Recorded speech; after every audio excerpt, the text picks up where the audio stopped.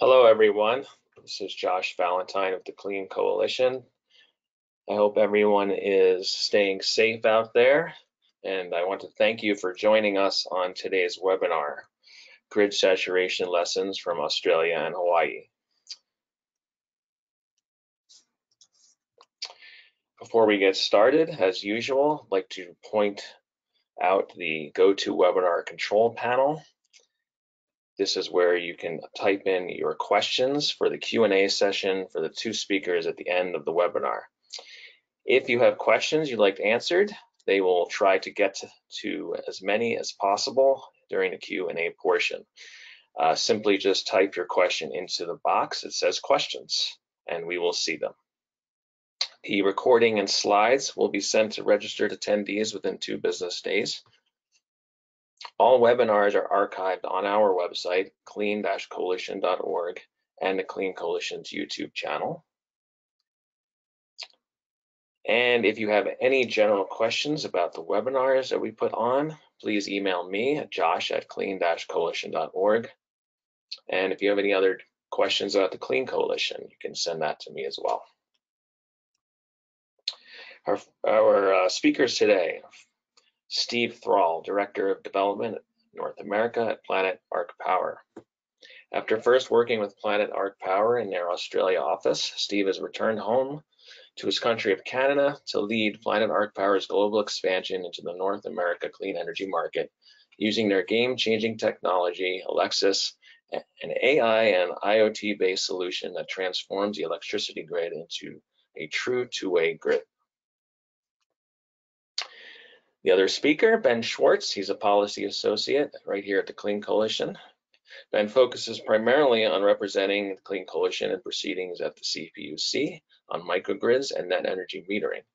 Ben is also a 4th-year student at UCSB and uses his background in environmental studies and history of public policy to inform the diverse local, state, and national policy work he does at the Clean Coalition.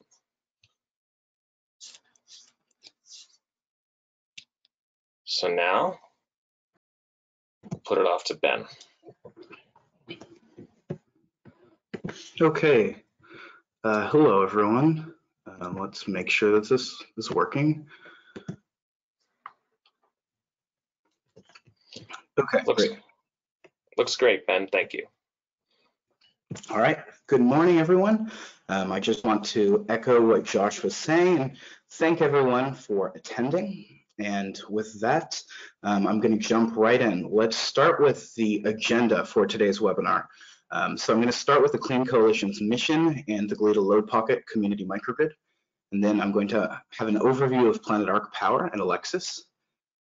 Third, we're going to move to Australia and learn some lessons from the leader in rooftop solar.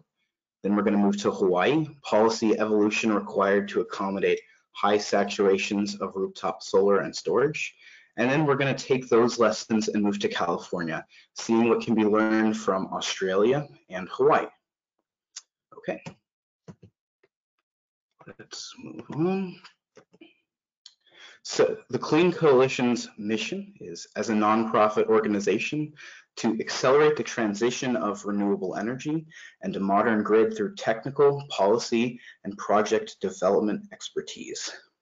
It takes a target, specifically renewable energy. And so what we're trying to do, knowing that California is on its way to 100% renewable energy, is be specific. 25% of that energy should be, according to the Clean Coalition, local and interconnected within the distribution grid, which is helping ensure resilience.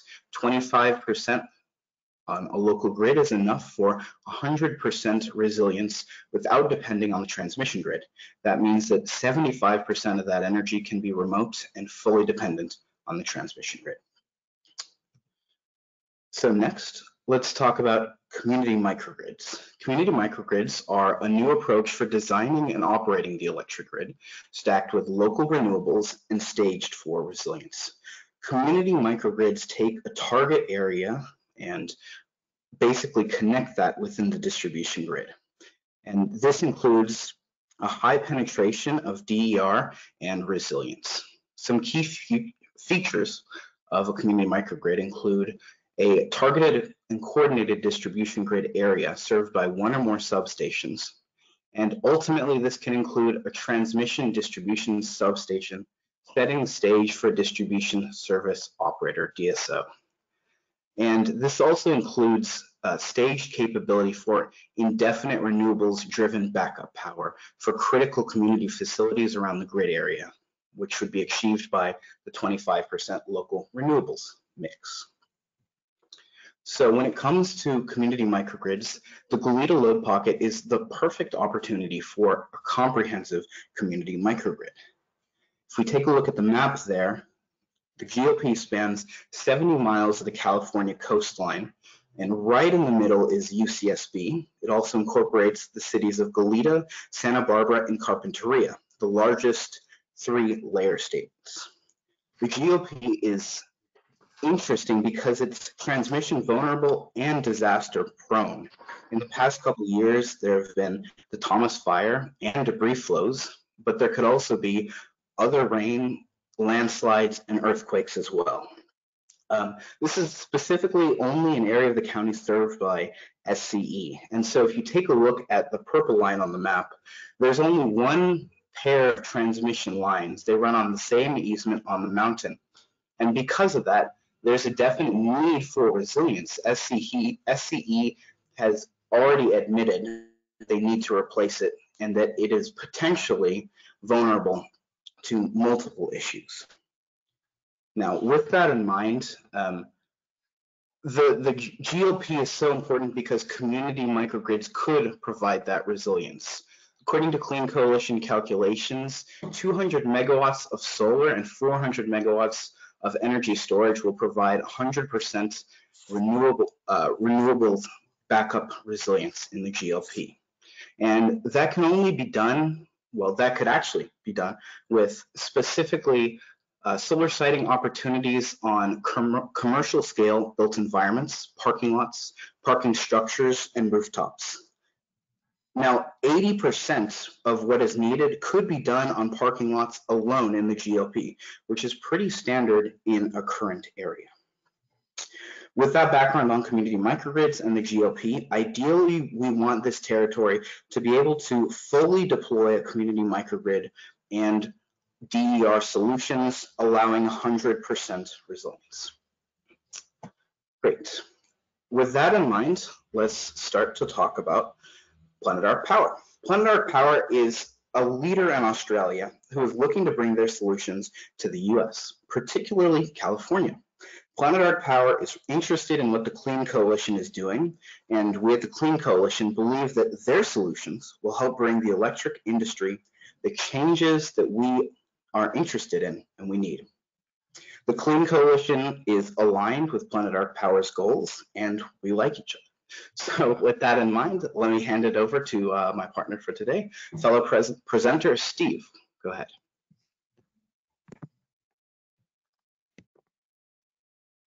Good afternoon, everyone. There we go. Can everyone see my screen? Josh, we good? Looks great. Perfect. Thank you, Ben and Josh. As was already mentioned, my name is Steve Thrall, and I'm the Director of Development for North America with Planet Arc Power. So Planet Arc Power is an Australian engineering and technology company, and we've developed a solution that enables the world's first two-way clean energy grid. Our Alexis technology radically increases the amount of rooftop solar that can be installed on the distribution grid and allows for the quick and cost-effective decarbonization of the electricity sector. So what is Alexis? Well, Alexis is a combination of power electronics paired with advanced AI software that manages voltage using reactive power control in real time, while also monitoring market price signals to maximize the economic returns of a customer's solar+storage system. Alexis is installed behind the meter and in combination with advanced smart inverters to manage voltage and allow for the safe, uninterrupted export of clean energy into the grid. This allows customers to overcome curtailment restrictions and avoid the need for costly distribution grid upgrades. Alexis was recently recognized on the world stage, winning the 2019 Startup Energy Transition Awards on behalf of the World Energy Council and German Energy Agency. So why Planet Arc Power and why Alexis? Well, Australia happened to be one of the first places in the world to experience the rooftop solar boom. As a result, it was also the first place to face the widespread challenges caused by high saturations of rooftop solar. Electricity grids around the world are fundamentally all designed the same. So for the rest of the world, Australia can serve as the canary in the coal mine, so to speak, in terms of understanding the challenges that will be faced globally as DER saturations continue to rise. So what is the problem? Well, the traditional electricity grid is designed to be one way. It's designed to have energy flow from centralized generation, whether that be a coal plant, a solar farm, a wind farm, whatever it may be, to the end customer. And this one-way grid has a limited hosting capacity for rooftop solar, which requires a two-way grid so that excess energy can be exported. Once local saturation levels exceed around 15% of the substation's equipment rating, then the distribution grid begins to experience problems with voltage volatility. The response by the utilities is to either complete distribution grid upgrades to increase that hosting capacity, which is common in North America and under net energy metering, or they work within the constraints of the existing grid and they curtail export, which is how it's managed in Australia. We'll get into both of those in further slides. Grid upgrades are really expensive and they only offer a short-term solution. So more upgrades will be needed in the future as DER saturations continue to rise. Curtailment, on the other hand, significantly reduces the economically viable size of solar and storage systems as all excess generation is wasted. Customers therefore only install a system that's sized to match their self-consumption. Curtailment also destroys project bankability for large C&I projects that require third-party financing because of intermittent revenue streams it creates. So we developed Alexis. Now, Alexis manages voltage volatility at the source, enabling 100% export while ensuring a safe and reliable electricity grid. It's installed behind the meter and paid for by the site through increased returns, so there's no cost to the grid. Alexis provides up to a 13 times increase in the amount of DER that can be installed, making the world's first two-way clean energy grid. This two-way energy flow makes virtual power plants and community microgrids possible. It allows local renewables to provide clean energy and resiliency to the communities they serve. By guaranteeing 100% export, Alexis also creates bankability for third-party investment by ensuring a consistent and forecastable revenue stream. This in turn allows institutional investors like pension funds to invest into DER. So Alexis is not just about the engineering solution to manage the voltage, but also about the business model it enables by unlocking this institutional investment. So let's look at some examples.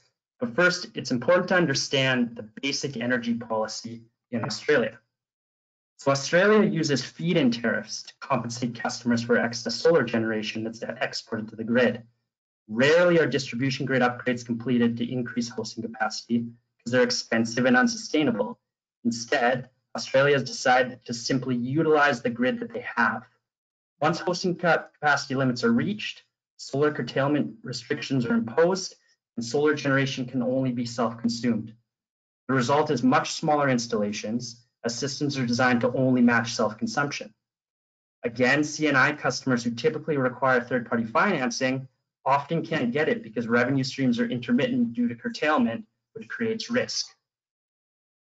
So here's an example of a C&I site in Australia. As you'll see, the picture on the left shows the economically viable solar installation with curtailment restrictions imposed.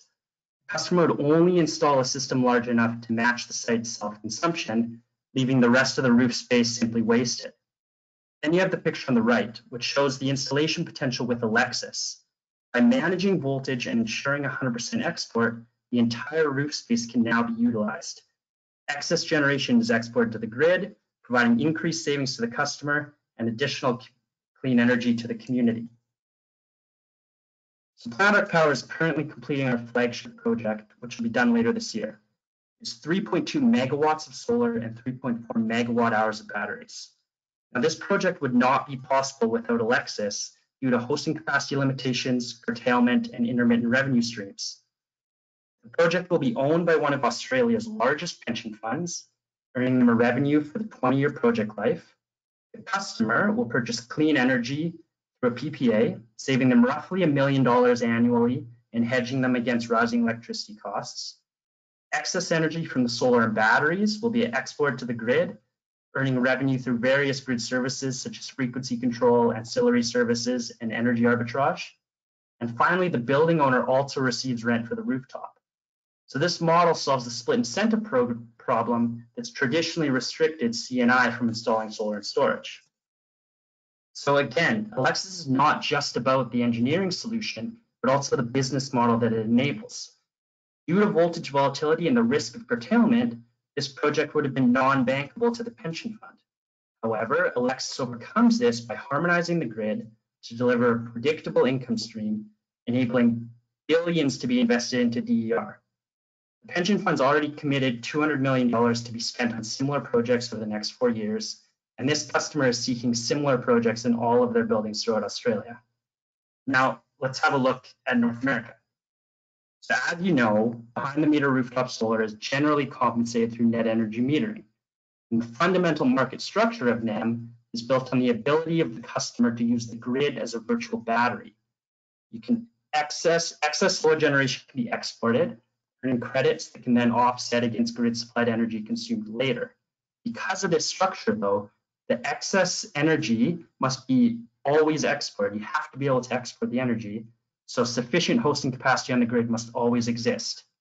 When the hosting capacity limits are reached and the grid becomes constrained, the utility typically completes distribution grid upgrades to increase that capacity. These upgrade costs are either passed on to the utility's rate base or directly to the developer and customer for larger installations. So the result is increased electricity prices for everyone, or increased project costs and reduced returns for the developer and customer if they're responsible for the upgrade costs themselves. The challenge is that these upgrades don't fix the voltage problem. So as more solar gets installed, more upgrades will be required. So let's move on to Hawaii. Hawaii has some of the highest solar saturations in the US. 1 in 5 residential customers have rooftop solar, compared to the national average of just 1 in 50. Hawaii is also unique in that they've traditionally depended on imported petroleum for electricity generation. This caused them to have the highest retail electricity rates in the US, at roughly 3 times that of the national average. So in 2015, Hawaii also became the first US state to commit to 100% renewables.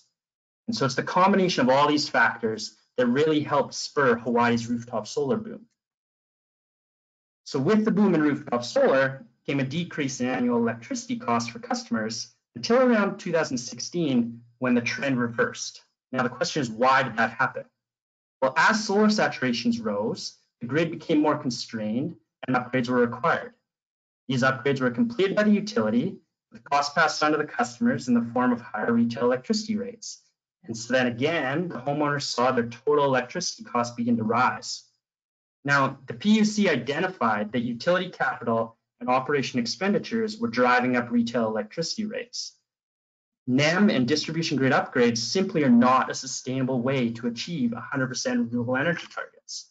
So in 2015, the PUC decided it was time to transition away from net metering. And so they've replaced it with 2 different programs to replace NEM. These programs were designed to better align solar output with grid needs. 2 programs are customer self-supply and customer grid supply. So under customer self-supply, energy can be self-consumed but never exported. This is the same general policy mechanism as curtailment and zero export restrictions that's being used in Australia. The program still incentivizes solar and storage, but systems are only sized to match a site's self-consumption needs, and all the other generation is wasted. This results in wasted roof space and wasted energy, especially in C&I. Now, customer grid supply is similar to a feed-in tariff, in which customer can still export energy, but is compensated at a much lower rate than retail. So when designed correctly, feed-in tariffs are an excellent way to incentivize the installation of rooftop solar, as they can make it economically viable to maximize a roof space. Now, much like Australia, Hawaii has chosen a similar policy path to manage voltage volatility and a constrained grid. This policy progression is likely to occur in other regions throughout the US as DER saturations continue to rise. With Alexis, we're able to increase the grid's hosting capacity by up to 13 times. This allows for more solar and storage to be installed and enables market mechanisms that fairly compensate for the energy being provided to the local community. So Hawaii still has a long ways to go, as does Australia and as does everywhere else in the world. But they're clearly a leader in their pursuit of achieving 100% renewable energy. Hawaii has shown that stakeholder alignment is absolutely key. That starts with renewable advocates like the Clean Coalition and building community support, right up to utility, regulatory, and political leadership. Stakeholder alignment is essential if we're to transition to a clean energy world. So I'll now pass it back to Ben, who's going to discuss California and what California is doing to progress towards their 100% clean energy goals.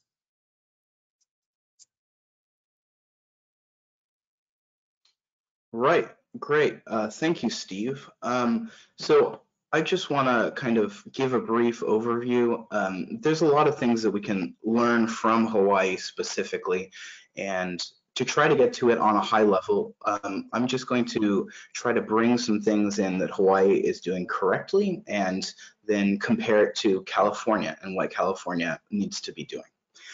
So I just want to start by agreeing Hawaii has done a really good job with stakeholder alignment. The HPUC, the Hawaii Public Utilities Commission, and the utilities are on the same page about greenhouse gas reduction and the need for DER.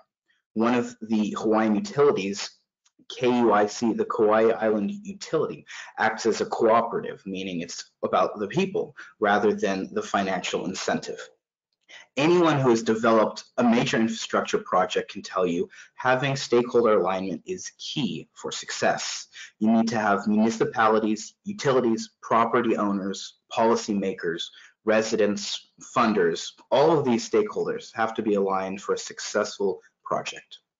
Now, let's start with clean energy. As Steve mentioned, in 2015, Hawaii became the first state in the nation to call for 100% renewable energy by 2045 when they passed House Bill 623.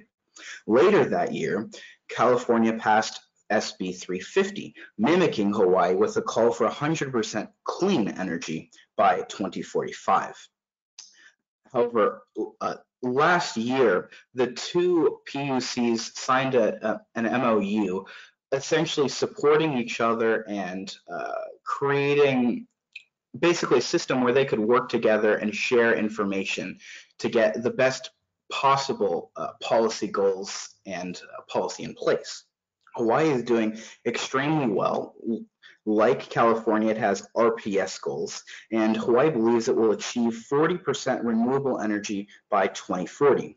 Already, the Kauai Island Utility Cooperative has achieved 56% renewable energy in 2019, already surpassing that landmark. And this is done in large part in addition to large penetrations of rooftop solar. It is done because of large utility scale projects, as well as innovative new tariffs. So let's keep going, and let's start with, if I can change the slide, the new microgrid tariff in Hawaii.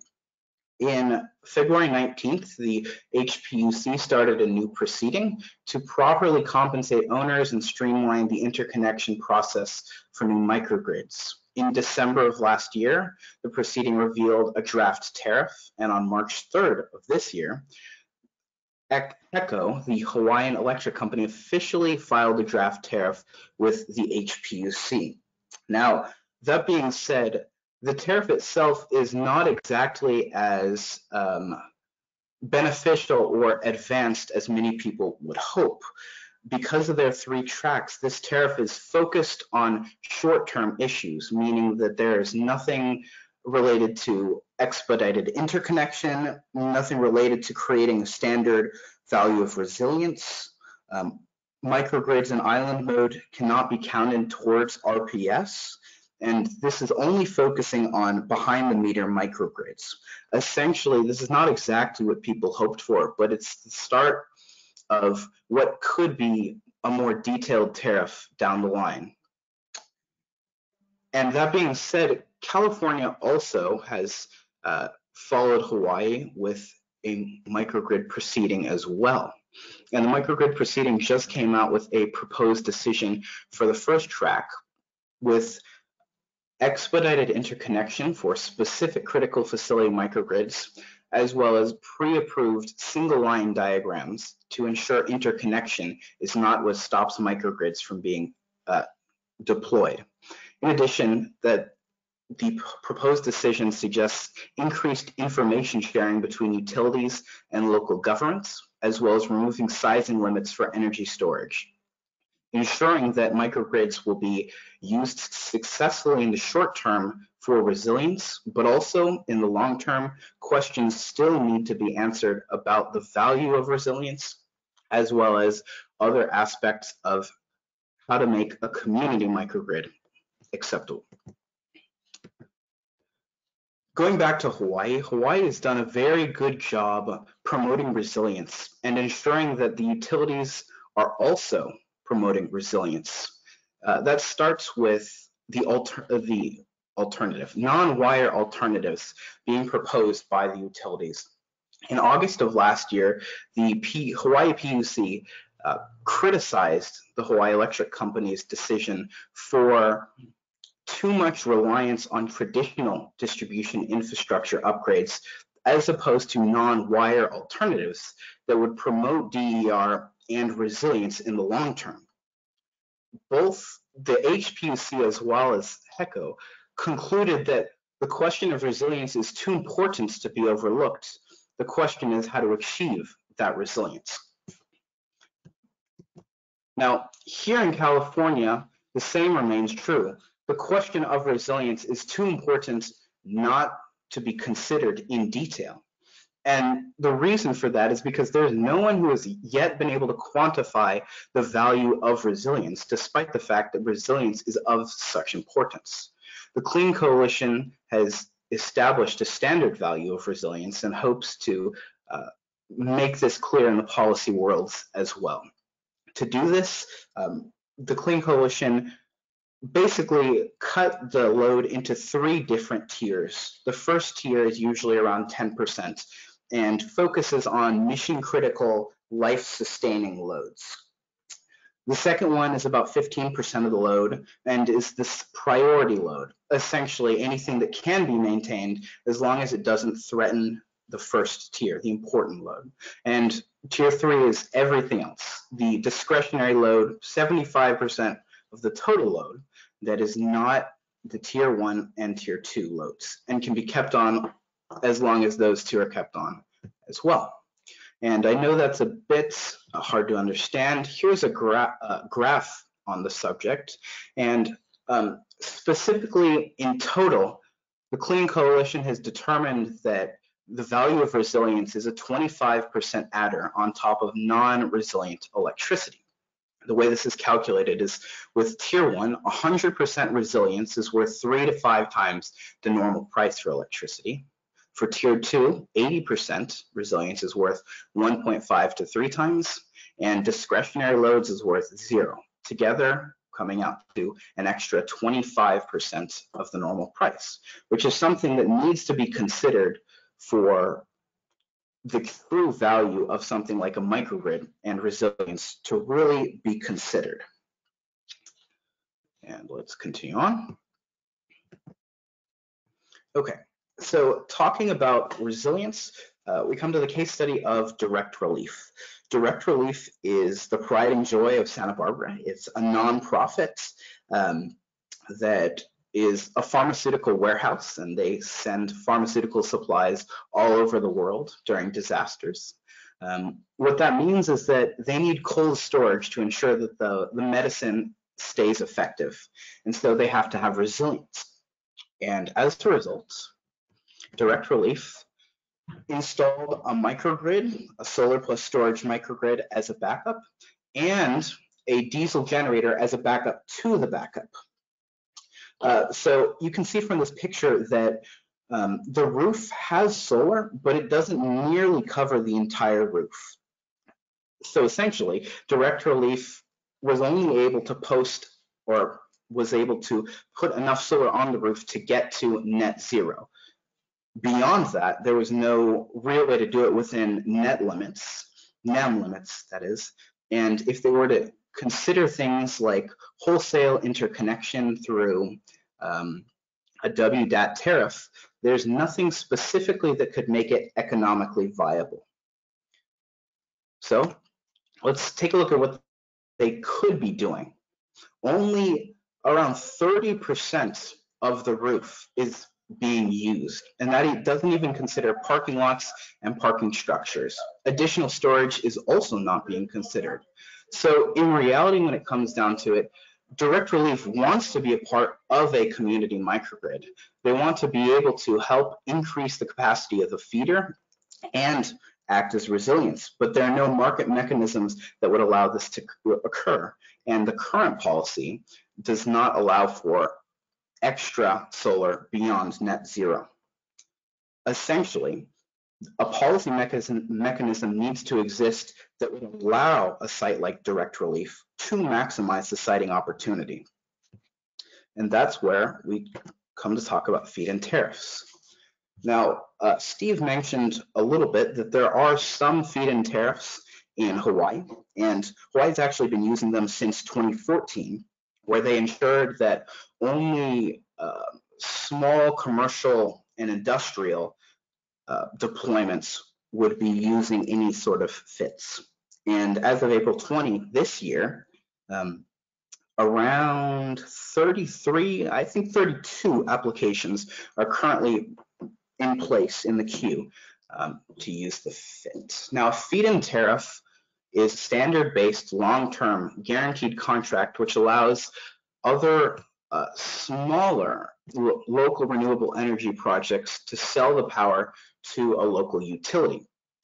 Clean Coalition feed-in tariffs use market-responsive pricing, which allows a base rate to be set and ensures that energy contracts are set at the best price, meaning that they can either be adjusted up or down depending on the market rate.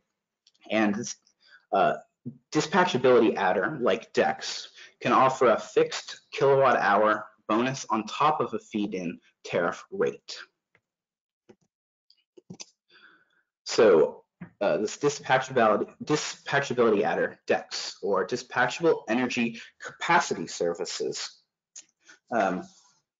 is generalized so utility can contract for energy storage out of a battery and use it for whatever that utility wants. That could be frequency regulation, ramp smoothing, load shifting, resilience, whatever. Essentially, the utility can shift for what they need it for. So they can use part of that for resilience or for something else. The point being, the utility gets a certain portion of the state of charge of the battery, and the storage owner, which is important, gets a single bankable revenue stream, something that's currently missing in the market today. And considering that California needs energy storage and resilience in the future, it would be essential to have some sort of contract like DEX that would allow an owner of energy storage to actually make some sort of money. The cost of service needs to incorporate the net cost of energy from the battery, CapEx and OpEx costs from the battery, allowing the owner to make some sort of profit. In the long run, this would not only help with NEM, but in general, it would help with the situation with Direct Relief, who wanted energy storage under WDG, but was not necessarily able to do so. So WDG, it's kind of the middle between two extremes. So there is retail distributed generation, which is a specific on-site load on the one hand, and that's behind the meter. On the other hand, there is central generation, large solar farms that are directly connected to the transmission grid, the metal poles. And in between that, there's wholesale WDG, which is interconnected in the front of the meter, but it's specifically connected to the distribution grid. And the reason that this matters is because this is a portion of utility scale projects that is broken in California because the interconnection process is not streamlined. It can take years to interconnect a WDG project making it harder and more expensive the longer it takes. The Clean Coalition has designed an interconnection pilot for this program and realizes that the same is true for Hawaii. If Hawaii wants to consider interconnection in their microgrid tariff, they need to be able to streamline the process not only for behind the meter microgrids, but also front of the meter, WDG, interconnected microgrids as well. And with that in mind, let's move on.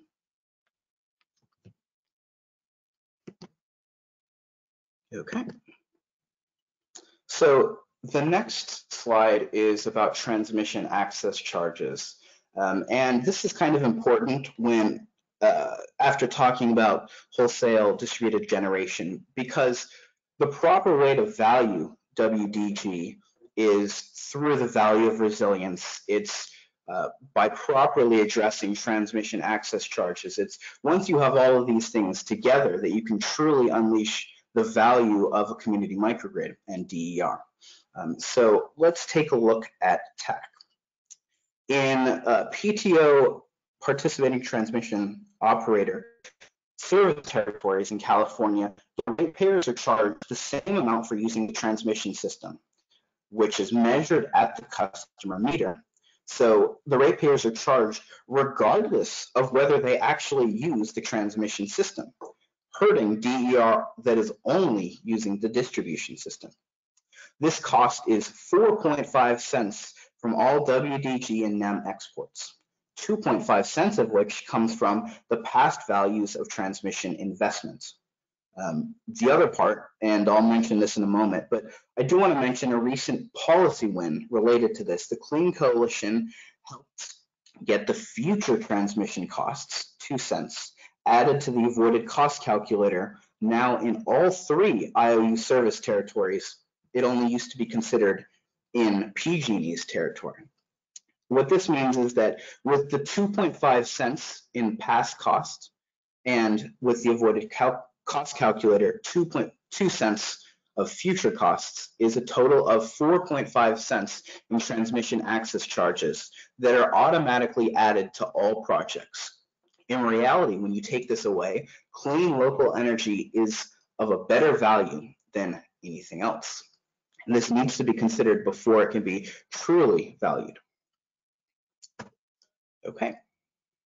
And with that in mind, I think the last kind of important part of this is something Hawaii has been doing very well for years, and that's performance-based regulations. Starting in 2014, the Hawaii PUC put out a paper entitled Aligning the Utility Business Model with Customer Interests and Policy Goals. Essentially, the utility or the commission put out a paper determining what the ideal utility would look like and how the PUC could align with that utility to ensure it happens. So relating to that, HPUC Commissioner Jennifer Potter mentioned, the current regulatory model encourages companies to make large capital investments to earn a return. Our efforts will break that link so that utilities can earn a return on providing services and programs instead of just capital investments. We must think of a broader set of regulatory mechanisms that allows the utility to move with flexibility and accelerate our path to renewable energy. Regulation is where the rubber hits the road.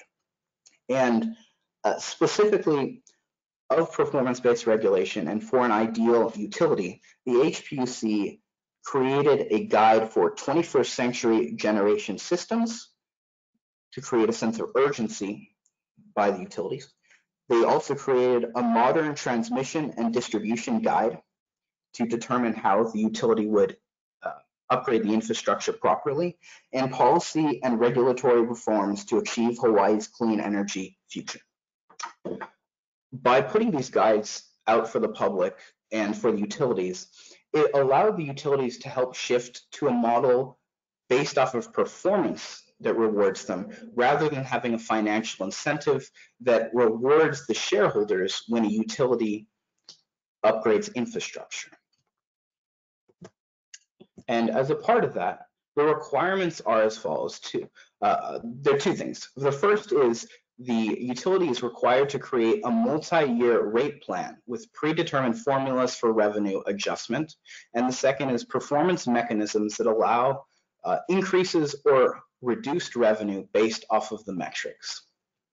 And these specifically are what the HPUC is relying on to ensure that the utilities meet their demands and their goals.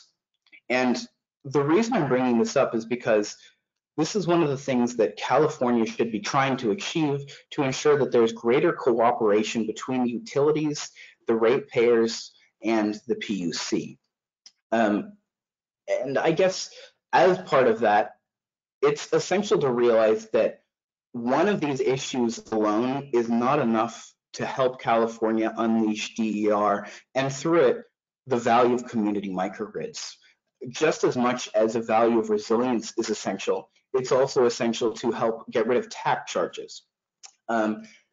Hawaii specifically had a Public Utilities Commission that was in favor and aligned with its utilities, as well as its shareholders, and yet somehow when it came down to it and planning grid upgrades, the utility still ended up with traditional ideas about infrastructure upgrades instead of non-wire alternatives. So clearly, one thing alone is not good enough. All of these things together are the policy achievements that need to happen to properly value DER. And with that in mind, I just would like to say thank you and ask if there are any questions. Thank you, Ben. Yes, there are for you and Steve. If you wouldn't mind, if you can go back to the slide 2 to show where people can enter in their questions, that would be great. So thank you, Steve, and thank you, Ben, for great presentations. So now we're going to get to the Q&A section of our the webinar. And if there is anyone out there who still wants to submit a question, feel free to do so. We've got about 17 minutes left. Go to the control panel and enter it into the questions box. All right. So for Steve on Alexis, there's go for it. These are complementary questions. So if you need me to repeat, just let me know. From Claire Broom, an adjunct professor at Emory University, Claire asked, please provide more information on how Alexis provides voltage regulation services to the distribution grid. And then Ron Leonard, founder at EcoNRG, states, you have not explained what your device does besides fixing the voltage problem. Voltage problems are not the issue. It was two-way flows to a substation, yet excessive utility upgrades. What is the device? So if you want me to repeat that, let me know. But yeah, no, I think I'm good. Thank you. Yeah, two really good questions. So I guess just for starters, I'm not an electrical engineer, so I might not get to the depth of answer that you hope for, but we can certainly expand upon that offline if you need. But basically, Alexis is a combination of the power electronics and AI. And so it's silicon carbide power electronics that are fundamentally a D-STATCOM device that manages voltage volatility using reactive power control. Our AI is used to manage voltage in real time, ensuring a safe and reliable distribution electricity grid, while simultaneously making market-based decisions that maximize the economic returns of the solar and storage system. And so Alexis is able to, it's designed to be installed in conjunction with smart inverters, but it's able to manage voltage using reactive power control much more efficiently and to a much greater level than smart inverters. And so then as a result, we're able to ensure the 100% export of energy and increase the hosting capacity on the distribution grid by up to 13 times. Now, as far as voltage being the issue, there's a lot of research and studies out there, and happy to get into that offline about how voltage is a major challenge with reducing hosting capacity on the grid as a result of rooftop solar and it needing to export to the grid. So yeah, hopefully that's sufficient to answering that question. Great, thank you. So this one is from Robert. This is a lengthy one, but let me know if you need to repeat anything. Robert Perry, a principal consultant at Synergistic Solutions. Robert asked, what are your thoughts on a microgrid tariff, which retains site autonomy and energy generated, but allows for revenue from exporting and ancillary grid services? Under this scenario, a site could use more on-site capacity during low production conditions, but export excess during optimal conditions. Also, should sites be encouraged to add electrolysis to use excess energy for renewable hydrogen production? Yeah, I think like ultimately the goal is that you need to be able to have clean energy, rooftop solar and batteries, be able to not only provide value to a customer behind the meter, but also participate and provide value to the greater grid. So in Australia, for instance, we're able to use rooftop solar and batteries, and those batteries are able to do kind of your standard peak demand shaving and time of use arbitrage, which is how behind the meter energy storage is typically used in California. But then it's also able to use that excess energy to provide grid services, so frequency control, ancillary services, and participate in the wholesale energy arbitrage market. And currently, from a policy standpoint, that's not possible in California, and really then limits how rooftop solar and batteries are able to provide both value to the customer and to the grid. So that's just an area of policy innovation, regulatory innovation that we're hoping will change in the near future. Yeah, I would just add that if we take a look at Hawaii, they already have a large penetration of rooftop solar, and now the biggest issue is a large amount of energy storage that can combine with it, and especially deal with issues of frequency regulation. So I think when you have energy storage, and especially considering California is going to be needing gigawatts of energy storage in the next decade, it's essential that there's some sort of energy, there's some sort of market mechanism in place that allows it to actually be an economic value stream. And I think that's also why something like DEX is so important, because that's exactly what it does. Great, thank you both. All right, the next question comes from Claudia Sally, Director of the California Desert Coalition. Claudia is asking, where is California in aligning its policy to recognize avoided transmission costs in valuation of local generation, as CCAs have argued about unfair transmission costs assessed to them? So specifically, the win recently was getting all of the IOUs to actually consider future costs as part of the avoided cost calculator. Transmission access charges are kind of a tough one, because it's something that both CAISO and the CPUC have to deal with, and kind of both are pointing towards each other a little bit. It's certainly something that's going to be looked at a little more in the microgrid proceeding, but as of now, it doesn't look like things are changing beyond TAC is being charged to every customer, a ratepayer.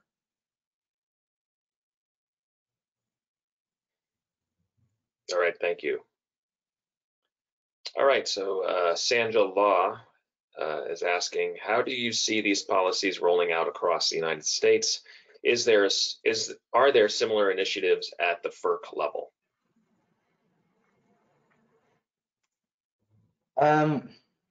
So most states around the United States are reliant on NEM as well, rather than curtailment. So there's definitely a similarity between California and those states.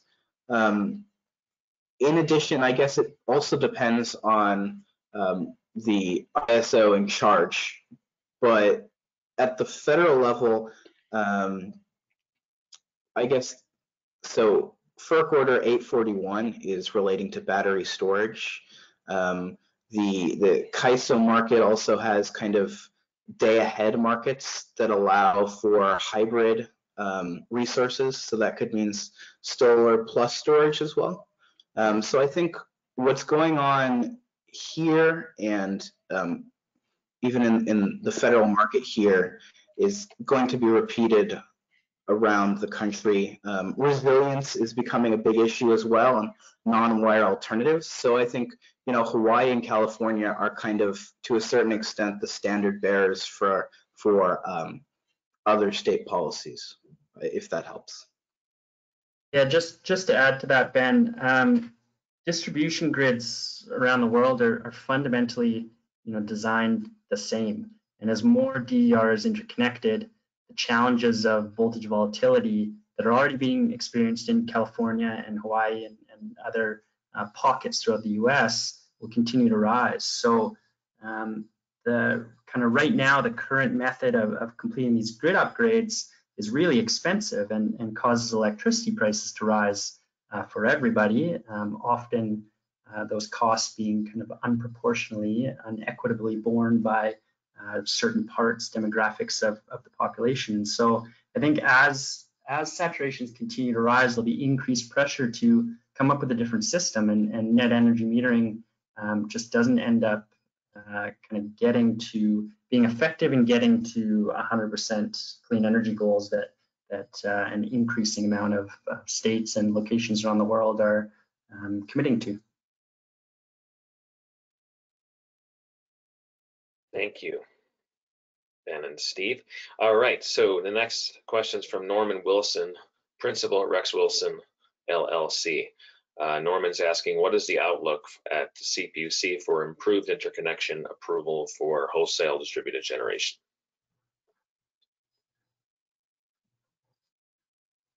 Okay, so I can start from the perspective of the microgrid proceeding.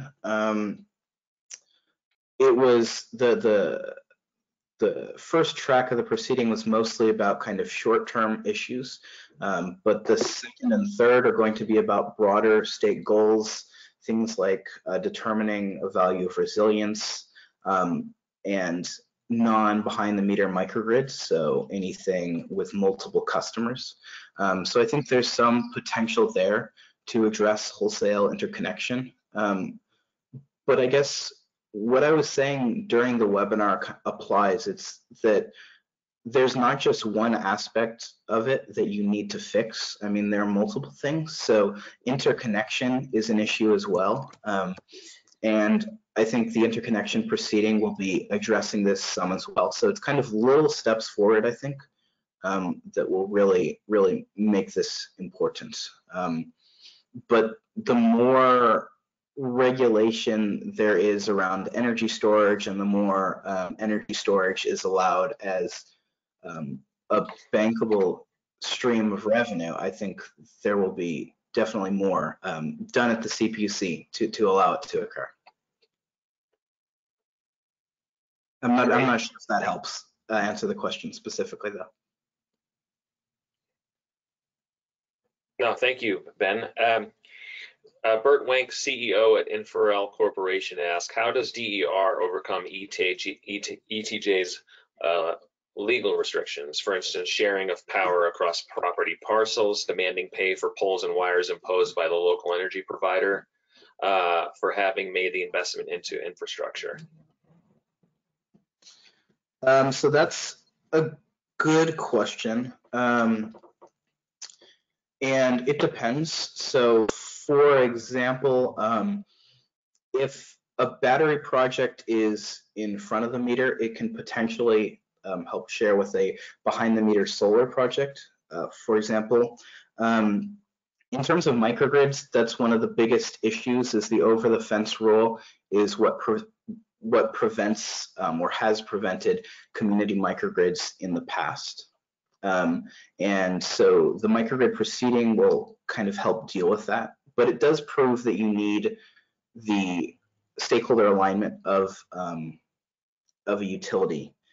And Yes, Steve, did you want to mention anything about that in Yeah, totally. particular? I think that that's obviously there's a lot of layers to that onion, so to speak, and it's not kind of clear how you solve all those problems. But I think what is sort of clear, and what you're seeing with Hawaii, and the challenges that they've had, and the need for that stakeholder alignment, is that you're really changing the fundamental system, in terms of you no longer have, or you're trying to move away from a system of just having centralized generation and having the utility, and they run everything. And so you're as you move away from that, you're gonna fundamentally change the way that the market operates. And so, for instance, I think that as a potential solution that's that gets brought up often, is moving towards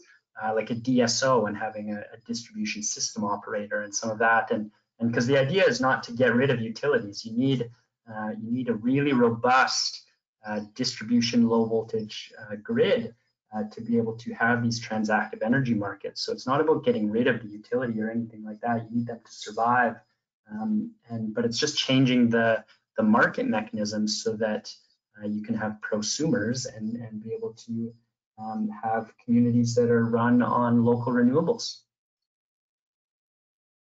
Yeah, I'll also just add that the more that technology is improved and deployed, whether that's something like Alexis or something like a smart inverter, I think the easier a process like that will become.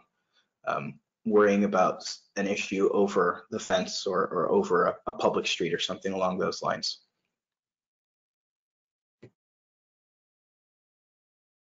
All right, thank you both. David Brown, Principal Distribution System Engineer at SMUD, asks, as solar costs decline, isn't limited curtailment often the more economical choice? Well, the challenge with curtailment is that it destroys the economics of a project. So if you, for instance, I'm speaking to Australia, when you think of a large CNI project, if the finances of that deal are built on being able to export energy, but you don't know whether your system will be curtailed in the future or when it will be curtailed, then you have an intermittent revenue stream, and that's where the bankability issue comes in, and not being able to get financing because it's too risky if you don't know where that revenue stream is coming from. So I mean, curtailment, like in kind of the solar farms and some of that, is something that's happening right now. But in kind of any situation, the economics get impacted if you start curtailing energy. And as Alexis has been designed and shown in Australia, we're able to overcome curtailment, and by creating a two-way clean energy grid and maintaining a safe and reliable grid so that energy can be exported. And you have that consistent revenue stream, and you have more clean energy in the community that can then be utilized. Yeah, just to add to that, Hawaii specifically, rather than continuing to curtail residential homes, Sunrun and Open Access Technology International have partnered with the utility there to use basically 1,000 residential homes to create a virtual power plant that could, rather than curtailing that energy, that could potentially replace one of the larger coal-fired power plants. So curtailment isn't necessarily the best option, especially if a utility is willing to install the energy storage to make that happen.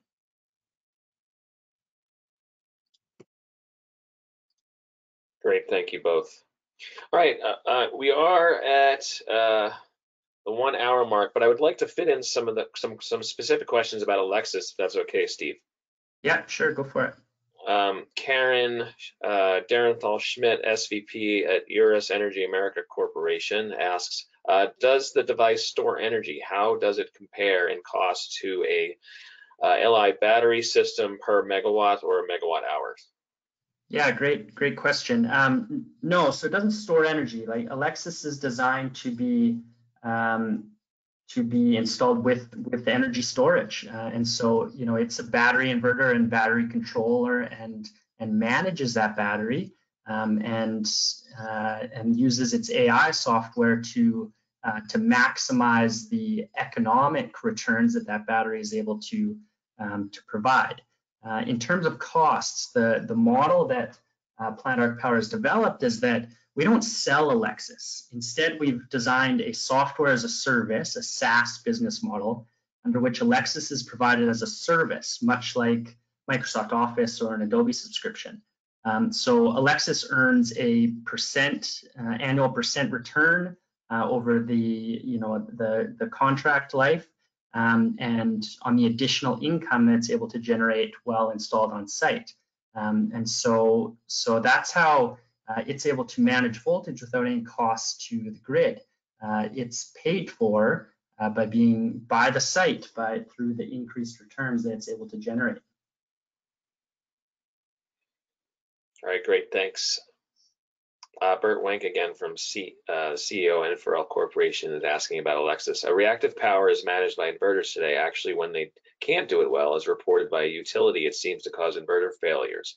What's the difference between Alexis and a power factor correction on a large scale? Does it replace the capacitor banks used to compensate the grid's power factor? Yeah, so like current smart inverters are able to have a set power factor and use reactive power to manage voltage using their volt-var and volt-watt functionalities. Alexis is doing much of the same, but it's able to do it much more efficiently. And so it's able to not only do it more efficiently, but then get us to that 100% export. We've seen, and there's been research and studies that have come out that show that yes, smart inverters are able to assist with increasing the hosting capacity, but they might only get you from that 15% to say 20 or 30 or even 40% saturation levels, and whereas Alexis can get us right to 100%. With up to a 13 times increase in the grid's local hosting capacity. So that's why it's designed to be installed in combination with smart inverters. It's not designed to replace a smart inverter, but instead to be installed with smart inverters to further increase the hosting capacity of the grid. Great, thank you. All right, final question about Alexis for you, Steve, and overall final question. What is John McClellan from Citizens Climate Lobby asked, what is the scalable range of the Alexis system? Yeah, so I mean that's part of what we're working through in Australia. So that software as a service business model is fundamentally designed so that we can scale globally. Licensing Alexis to the entire renewables supply chain. And so we have Alexis deployed in Australia, but then we're working on projects here in California. We're also into Europe and Singapore and a bunch of places all across the world. And so the idea again is global scalability. And so that we can use Alexis to cost effectively and quickly decarbonize electricity industries across the entire world. Great, thank you. And thank you, Steve and Ben, for two great presentations. We learned a lot, and we hope, Steve, that you come back and present for us again in the near future. Absolutely. So great job, guys. Thanks so much, and thank you to the Clean Coalition. You certainly have the support of PlantArc Power. Excellent. All right, so thanks once again, everybody, for attending today's webinar. As usual, we will be sending out the slides and the recording via email, and we'll be posting it on our website and on our YouTube channel. You can access them at any time. I just wanted to show you on screen right now our website in the events section, where you can navigate in the top menu. We have upcoming events, and we have a webinar section and past events. So this webinar will be in the webinar and past events section. in the next couple of days. And if you would so kindly stay connected with us, scroll to the bottom of any screen on our website, or go to About Us and Contact as well, and sign up for our newsletter.